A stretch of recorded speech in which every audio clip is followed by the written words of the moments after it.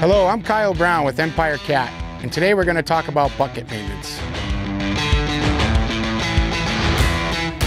First thing you want to do when you walk around your bucket is check to make sure all your GET is in place and all your hardware is there. Then you want to check your base edge for any kind of abnormal wear or any kind of cracking or chipping. If you notice that your outside tips are wearing faster than your inside tips, what you want to do is move inside tips to the outside, and that way you get 100% wear out of the whole package. After you've checked your GET and made sure no hardware is missing and everything's where it's supposed to be, you want to check your sidewalls in your bucket, looking for any kind of cracks or inclusions. After that, we'll check the heel bands and heel shrouds and do the same.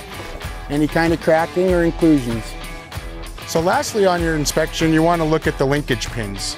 What we're looking for here is to make sure you're getting proper grease and that there's no slop between the pin and the boards of the bucket. If the pin is loose and it's causing damage to the inside boards, it can cause excessive downtime and raise your cost per hour.